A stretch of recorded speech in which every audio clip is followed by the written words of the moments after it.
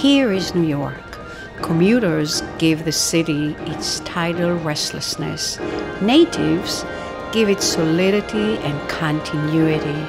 But the settlers give it passion. E.B. White would have described me as a settler. In fact, I became a New Yorker to pursue my passion for design. My name is Daniella Ohad. I'm here at Carpenter's Workshop Gallery to interview the architects, designers, curators, and critics who shape this season. Welcome to Harvest Dialogues.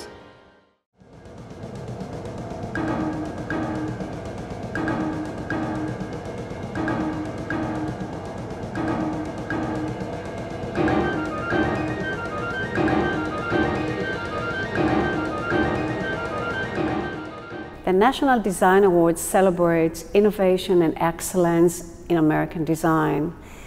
In the category of architecture, this year's award goes to Weiss Manfredi, a New York firm founded by Marion Weiss and Michael Manfredi.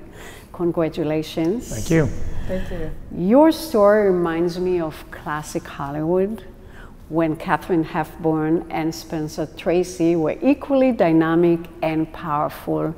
Marion, what is marriage for architects who work together? It's a great question. We began actually as partners, collaborating on design, and postponed the idea of marriage for a very long time because it seemed so perfect without being married that I think we were nervous about what that might do. But when we became a married couple, I think what was very nice is that we could each give each other courage right at that moment where you have doubts. Beautiful. Micah, what about? Well, I think we both realize we have this deep passion for architecture, and when I discovered that Marion shared that passion, and when I discovered that we both in some ways surprised each other because we both have very strong egos, but together we could do better architecture, well, I think then it was inevitable that we should fall in love, inevitable that we should be absolutely consumed by our passion for architecture. You not only design schools, but both of you are educators. Marion, you teach at UPenn. Michael, you teach at Cornell. Why is it important for architects to teach? It's a great question, and I think architecture is a very demanding lover, I think, a demanding profession. But what teaching does do is that it gets you outside of your own work so that you can have the benefit of seeing and being challenged by very bright students. So I think we teach because the questions that come out of the teaching sometimes provoke us to do better work. Marion, do you learn from your students? Well, we not only learn from our students, but we learn from our colleagues as well. And both Michael and I have been teaching actually longer than we've been practicing. And I think coming right out of graduate school, that was a great way to keep the questions elevated for broader, more complex projects than we could possibly take on just at the beginning. And it continues then to act as a refreshing, I would say, provocation and prod for both of us to keep the ambitions high. We put that pressure on our students. We ask those broader cross-disciplinary questions. And that means that we can't help but ask those very same tough and challenging questions to ourselves. Yeah, putting pressure on students is my hobby. You can relate to that, right? Yes, totally. Your buildings are not unified by style, but by the way, the exquisite way in which you integrate architecture within its landscape. What type of experience this approach can bring? That's a good question. I think the pressing environmental concerns that every part of the world is facing means that you can't solve important problems just with architecture, just with engineering, just with landscape. And so for us, those environmental questions became the idea that architecture and landscape could together make for a much better world, a much more ecologically sensitive world. So for me, there was never a question of architecture or landscape, but it's a question of architecture and landscape. Is there anything American in your architecture? I think that the most amazing thing that is truly American is the idea of a large terrain and a landscape. And you could say that Jefferson, when Washington, D.C. was laid out, looked at almost an agricultural pattern by which we could map the land and create a territory. And then the thing that made it truly American is that L'Enfant from France came with the idea of the diagonal axes, which was a truly international influence in what that American landscape might be.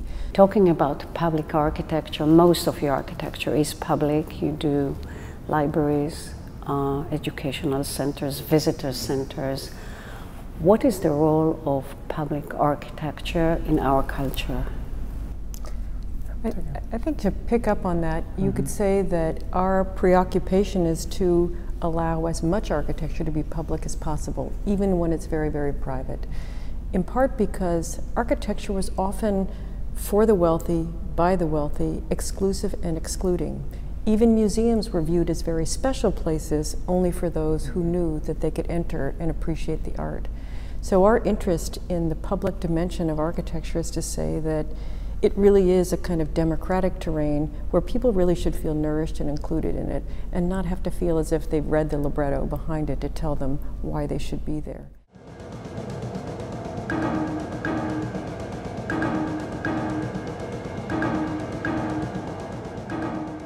In 1918, Vienna was devastated by the loss of 4 giants: Gustav Klimt, Egon Schiele, Koloman Moser, and Otto Wagner. Wagner was an educator, urban planner, and the foremost architect of Vienna's golden age. Derek Ostergard, design historian, writer, and curator, is here to remark on the centennial of Wagner's passing. Derek, Wagner was the first architect to note that modern architecture should be free from historicism, and he said it long before Le Corbusier. He also said that form should follow function long before Mies van der Rohe. Yet it seems that his legacy has disappeared. Why? Well, his death came in perhaps the most significant year of the early 20th century, 1918. It marked the end of the First World War. There was the enormous flu epidemic, which he died in, along with a lot of other artists. Austria itself, which was the Austro-Hungarian Empire, ceased to exist in the following year under the Treaty of Versailles. So his national basis of support, his country, was basically gone as of 1919. So as a result, he disappeared along with the country itself. And today? And today? Well, you don't see architects today inspired by Wagner. No, I really don't. And this really brings to mind that you have to travel to Vienna to understand Wagner. Correct. Because you are in Vienna, he's there everywhere. What is your favorite building of Wagner? The Postal Savings Bank, which to me is perhaps the finest bank building I've ever been into. It's designed, as the Germans would call it, as a Gesamtkunstwerk, a total work of art. He did the chairs, he did the carpets, he did the lighting fixtures, he did everything, including the building. So in the end, it is so cohesive, and the brilliance of it is, so much of it is intact. So if you go there, you'll basically see what the people who used the bank saw in 1906 when it opened. Something else about this bank is the floor plan is Baroque, but the floor itself is made of glass blocks. Yes. And it's still looking cutting edge. Yes, and that added to a little bit of a sense of terror, to walk on glass.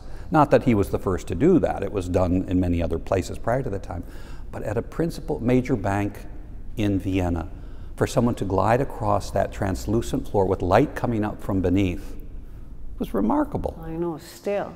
But I'm going to tell you what is my favorite building. There is one building that when I visited, my heart dropped. And it is the church in the Steinhoff Hospital, psychiatric hospital in Vienna. Have you visited it? Yes, For me, to be very honest, it was a rather frightening experience, the way it's situated up on those terraces and the grandeur of the overall dome and then towers around it. So you get this rather strange sense that this is the jewel in the crown. It sits on the side of this hill. But the beauty, the splendor of the interior, the color, the stained glass windows by Culliman Moser, the magic that he was able to create, it's a little bit off-putting because you think this is a church for people who are suffering from nervous and psychiatric disorders. This church still serves the patients in the hospital and few tourists who are really lovers of architecture. No, absolutely. I'm glad it was able to last until there was a resurgence in the 1980s of Otto Wagner's work.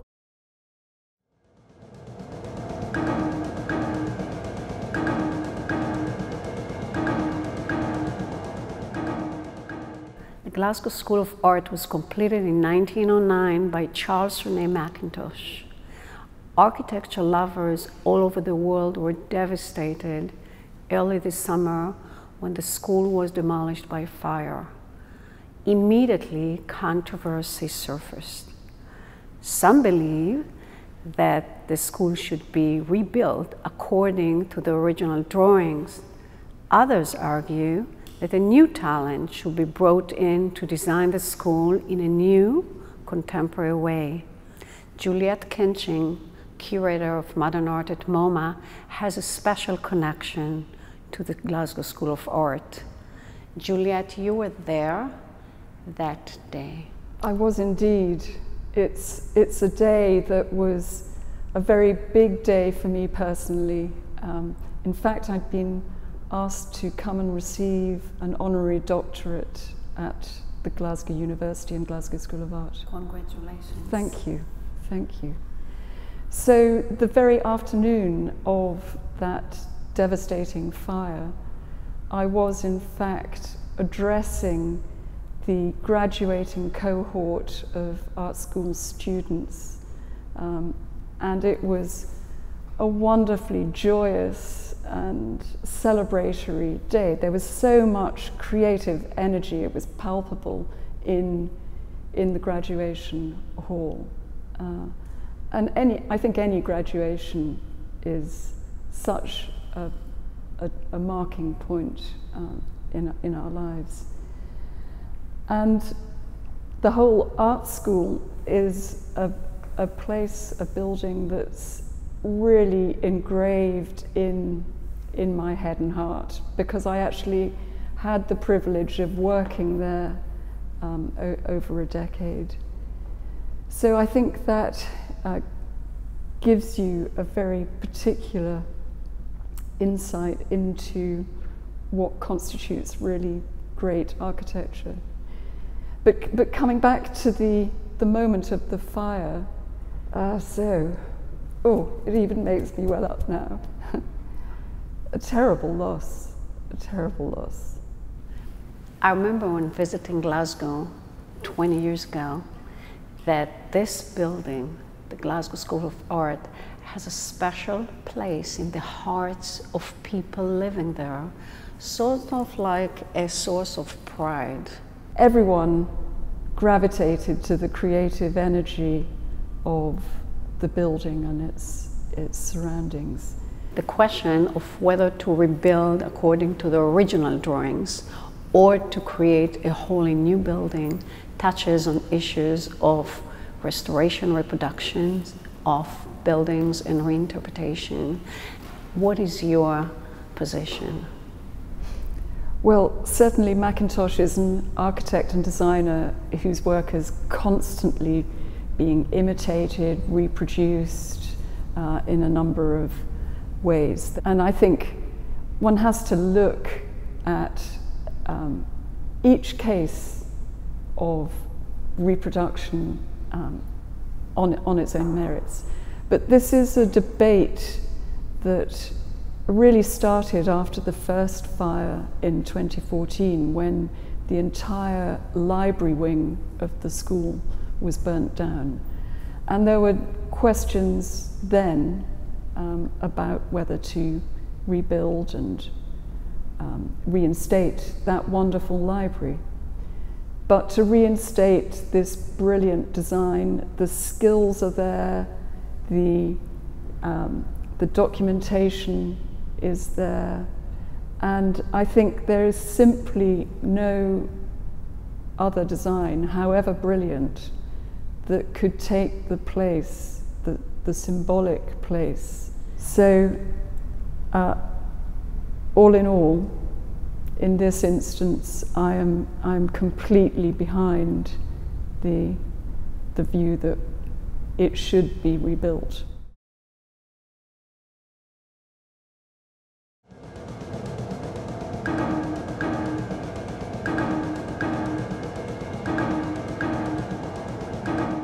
I'm holding here the third volume of the superb series, Makers of Modern Architecture, which Martin Filler published last month.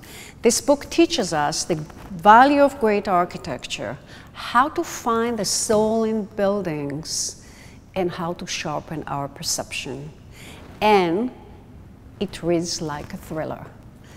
Martin, thanks for being here. My pleasure. By looking at the way buildings have been criticized, remembered, restored, you reveal in your book that tastes keep changing.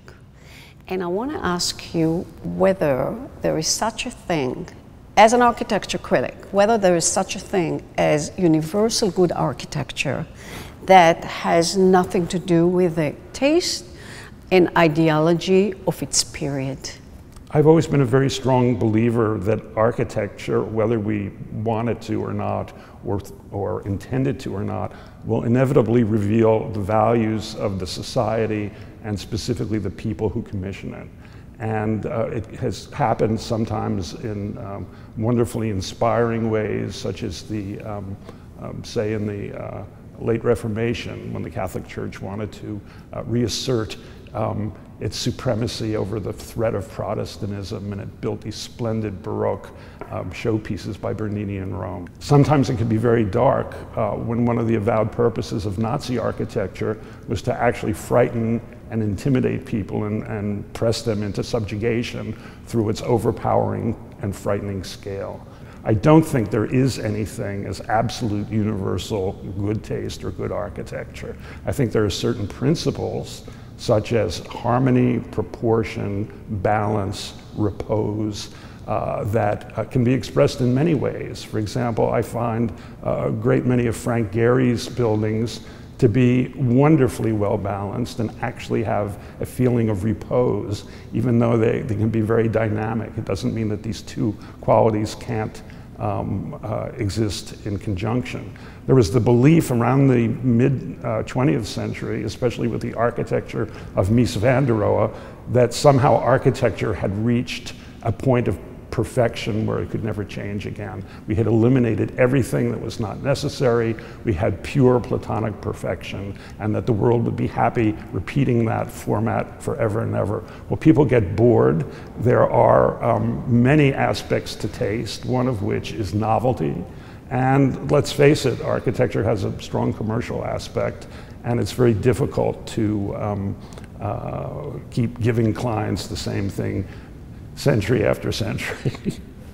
You have made your name as an architecture critic who is bold, even when your views are not flattering. And when I read this book, it's very clear to me who you like and who you don't like, what building you like, what building you don't like. I want to ask you about just one example about Paul Rudolph.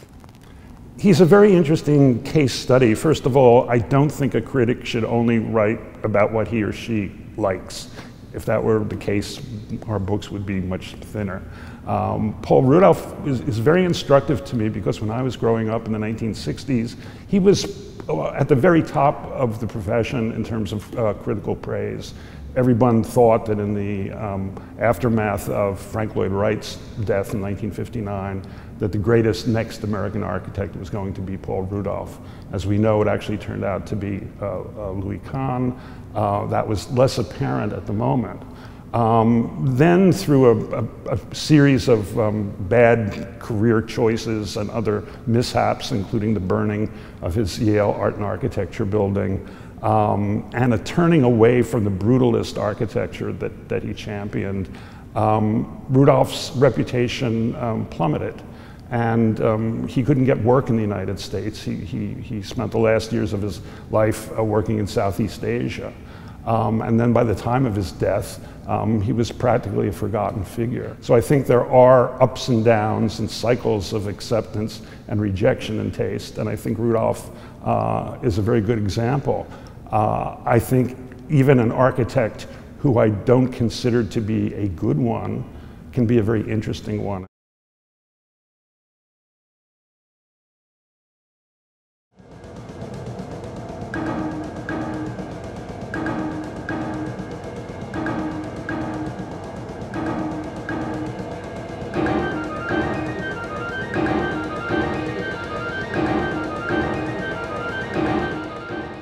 No industry has shaped New York City as real estate, and no industry has been dominated by such a small number of families. New York real estate has captured the interests of everyone living in New York and the imagination of people elsewhere. New York Rising is a new book co-authored by Kate Ascher and Tom Mellins, illustrates the history of real estate in Manhattan. How are you? Very well, thank you.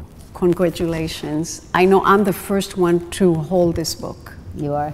This book really started with one passionate collector and with his extraordinary collection, Seymour Durst. So in the 60s, he started acquiring material related to New York City architecture and real estate, and this collection has eventually found its home at Columbia University. Kate, you have used this material in your classes where you teach at Columbia. That's right. The collection arrived when I did in 2011. It was gifted to Avery Library at Columbia by the family, and I happened to start teaching there at the same time and decided it would be very nice if there were a history of New York City real estate class that could actually use the Durst archive for their primary source material to do papers and to study. Tom, have you ever met him? I did. It goes back several decades, and I was working on a project about Times Square, and someone told me that the developer Seymour Durst had this fantastic material on Times Square, including its seedier elements, but a whole range of material. And so I called Mr. Durst and I explained what I was doing, and he said, well, please use the collection. And he explained that it was housed in his home, which at that time was in the East 60s in a townhouse. And he said, I'll just leave the front door open for you, make yourself at home. So I went over, and I'm finding this great material, and there are books everywhere, literally. But I don't find Mr. Durst. So I go up to the second floor, and I continue to do my research. I go up to the third floor. Eventually, I see a ladder going up to the roof. It was a hot September day, and I climbed up, and there's Mr. Durst sunning on the roof. Memorable meeting. Yeah, very. You've devoted a lot to the real estate in New York during the 20s and 30s in the book. Why this? What made this period special and important? Well, in some ways it was the sort of heyday of the skyscraper. And when people think about New York, they think about New York being tall and dense, and they think about skyscrapers. And really the period before the Great Depression in 1929 was one of the sort of crowning moments in skyscraper history. Tom, New Yorkers love living in pre-war buildings. Indeed, and I think there are lots of reasons for that. For a completely different project, I've been rereading Vitruvius, going back to the ancients, and he describes the three qualities of a good building being firmness, commodity, and delight. And the interwar apartment buildings have those qualities. They're solid, they're well-built, they're commodious, they're spacious, and they're lovely to look at. And they're also great to live in. I live in one. Yes, so do I. They're great to live in. And I want to ask you about New York City developers. Are they different than developers elsewhere? I think that the development in community in New York is indeed unique. Obviously, there are real estate communities in all the great cities, but in New York, for a variety of reasons, a particular group of people got involved, perhaps because they had fewer opportunities in other industries at the beginning of the 20th century, and they became very civically engaged. So while real estate is thought of as a kind of down and dirty business in some cities, in New York, the community has really reached out and made major contributions in terms of philanthropy, in terms of good government, in terms of education. So it's really integrated into the life of the city in multiple ways. So congratulations, and I feel honored to be the first one to hold this book. Yes. Before you. Before the proud parents. And thanks for tuning in. Until next time, remember, feed your taste. This episode is brought to you by Rego, a worldwide leader in the sale of fine design at auction.